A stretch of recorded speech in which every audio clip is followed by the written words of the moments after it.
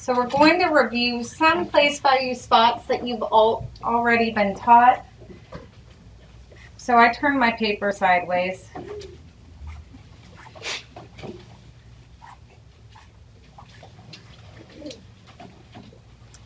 So you guys know on the left side of the decimal, this is the what place? No. Ones, good. And this is the, what's after ones? Tens, good. And this is the hundreds. And this is the thousands. In 4th grade, they introduced 2 place value spots to you on the right side of the decimal. This first one, I usually have a handful of kids every year that say that this is the ones place. There is no such thing as the once place. Don't ever say that. Every year I have kids say, oh, that's the once. Never heard of it except for 5th graders that made it up. You always start with the tenths. Everything on the right side of the decimal is going to end in THS. So I write 10 and add THS.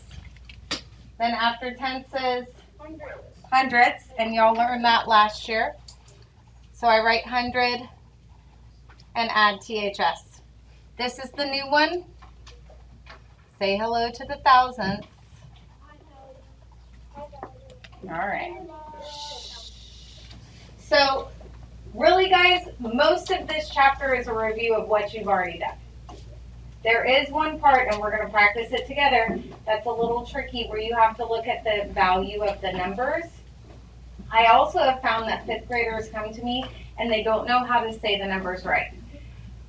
They'll say 5.37 or 4.921. We're going to have to use the real names for them and say them properly, otherwise word form is going to be a disaster. So when we look at a number,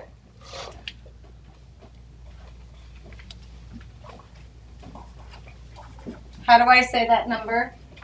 4,733. That's pretty easy, 4,733. When you see the decimal, you say and,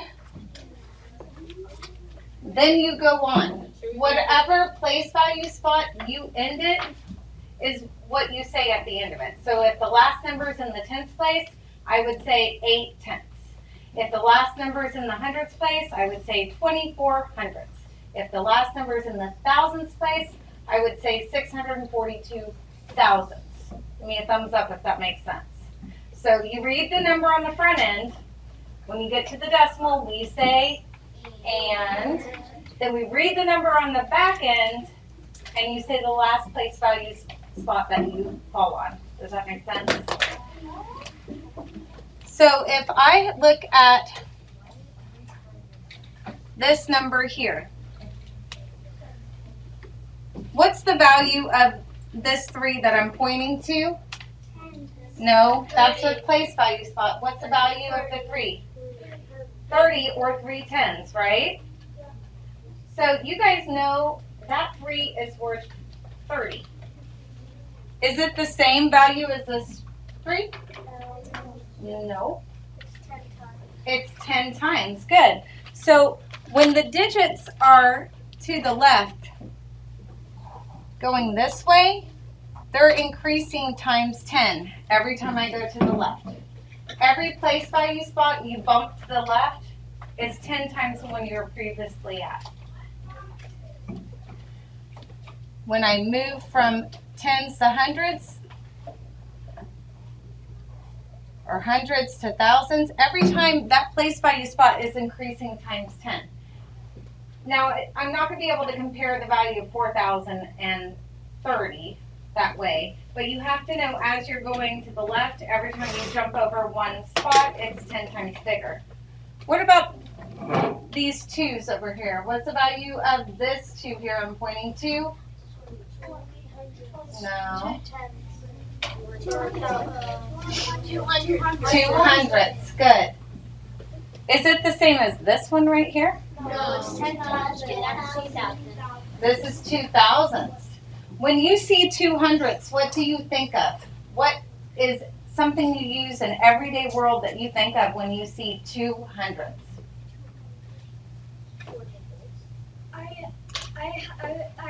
How I memorized it is like when you say ones, it's tens. It's like they're both going that way. Yeah, except without the ones. Can you think of anything? Where do we use hundredths all the time? We use it every day. At the grocery store. Money. What are 200ths in money talk? $200? What? $2. 200. Hold on, guys. Teddy, what's 200ths? 2 pennies, right? 2 pennies are 200ths of a dollar. What about 4/10? What money would represent 4/10? Sophia? Dimes. If you think about this like dimes and pennies, it makes more sense. What about 2,000ths? Do we use 2,000ths in money? No. Well, we do, but we round to the nearest hundredths. Because if I want to use 1,000th in money, I take a penny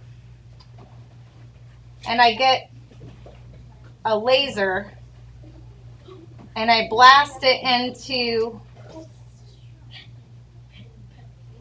10 pieces of penny pie.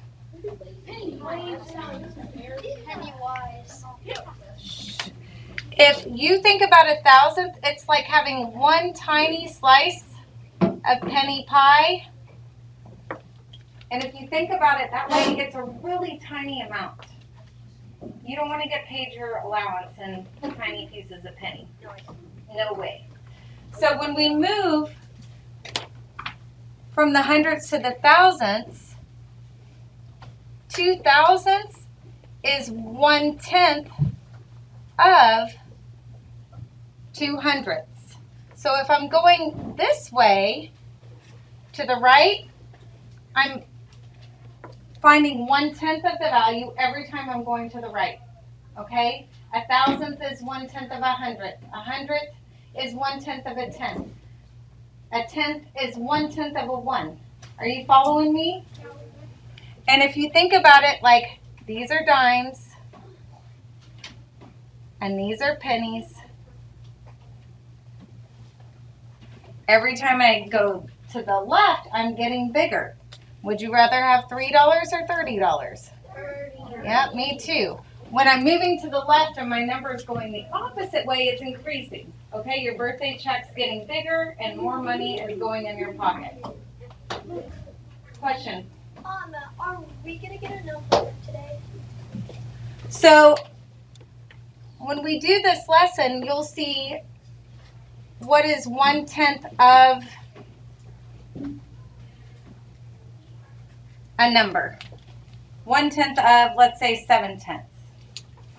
Well, if you think about moving the place value spot from this spot to this spot, you're just moving the 7 over to one place value spot smaller and putting a 0 in there. When you see 1/10 of a number, you're making it that much smaller. Does this make sense? If I want 10 times 7/10, then I'm going to move it to the left and I'm going to get 7 ones. Give me a thumbs up if this is making sense. And we're going to do this lesson all together so you can have that practice together. The other thing we need to clear up is how you guys are saying these numbers, because this is where the word form and expanded form kind of fall apart. So if I have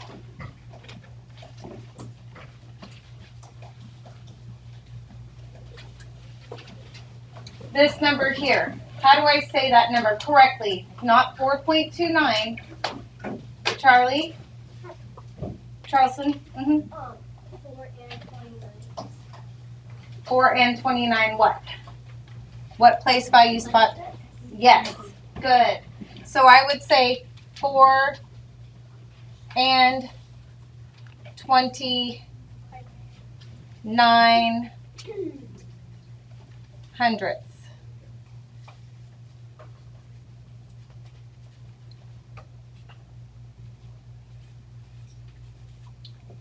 What about that number there? How would I say this number here? Think about it. Sophia? 7 and 3,000. Perfect. So I say 7. I get to the decimal and I say and. I read what's after the decimal, 3. And the place value spot that 3 is in is the thousandths. Are you following me, friends? Yes. Yeah.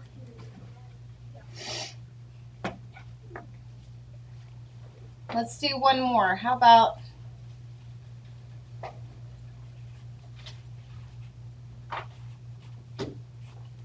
that one right there? How do I read that one, Quinn? 3 and 825,000. Good. Perfect. So I say 3 and 800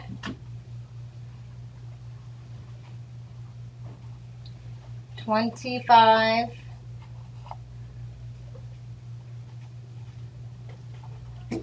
thousandths. Any questions on this, or does this make sense? It takes some practice to learn how to read the numbers correctly. The other thing you're going to see is how they do expanded form. It's going to be a little different. So for 3 and 825 thousandths, it'll say 3 times 1, because we have 3 ones, plus 8 times 1/10. Sometimes it's written as a fraction, and sometimes it's written as a decimal. Then 2 times 100th, and 5 times 1,000. This is going to come up in the motivation math books more, but Study Island also has it this way as well. You're just doing expanded form and breaking all the pieces up. Give me a thumbs up if we're good on that.